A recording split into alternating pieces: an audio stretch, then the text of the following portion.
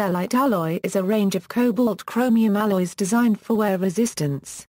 It may also contain tungsten or molybdenum and a small but important amount of carbon.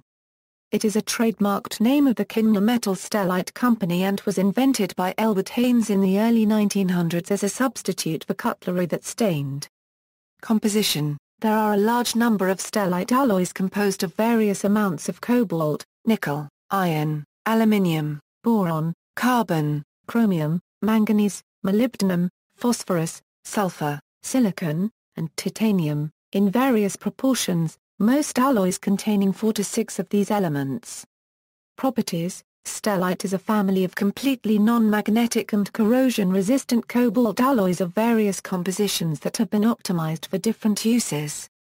Information is available from the manufacturer, Kennametal Stellite, outlining the composition of a number of stellite alloys and their intended applications. The alloy currently most suited for cutting tools, for example, is Stellite 100, because this alloy is quite hard, maintains a good cutting edge even at high temperature, and resists hardening and annealing. Other alloys are formulated to maximize combinations of wear resistance, corrosion resistance, or ability to withstand extreme temperatures. Stellite alloys display outstanding hardness and toughness, and are also usually very resistant to corrosion. Stellite alloys are so hard that they are very difficult to machine, and anything made from them is, as a result, very expensive. Typically, a stellite part is precisely cast so that only minimal machining is necessary. Stellite is more often machined by grinding, rather than by cutting. The alloys also tend to have extremely high melting points due to the cobalt and chromium content. Applications: typical applications include saw teeth, hard facing, and acid-resistant machine parts. Stellite was a major improvement in the production of poppet valves and valve seats for the valves, particularly exhaust valves, of internal combustion engines. By reducing their erosion from hot gases, the interval between maintenance and regrinding of their seats was dramatically lengthened. The first third of the M2HB machine gun and M60 machine gun barrels are lined with stellite. The locking lugs and shoulders of Elwood Titan II rifles were also made of stellite. In the early 1980s, experiments were done in the United Kingdom to make artificial hip joints and other bone replacements out of precision-cast stellite alloys. It is also widely used for making the cast structure of dental prostheses. Stellite has also been used in the manufacture of turning tools for lathes. With the introduction and improvements in tip tools, it is not used as often, but it was found to have superior cutting properties compared to the early carbon steel tools and even some high-speed steel tools, especially against difficult materials such as stainless steel. Care was needed in grinding the blanks, and these were marked at one end to show the correct orientation, without which the cutting edge could chip prematurely.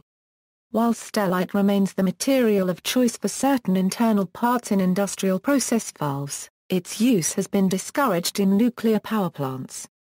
In piping that can communicate with a reactor, tiny amounts of stellite would be released into the process fluid and eventually enter the reactor.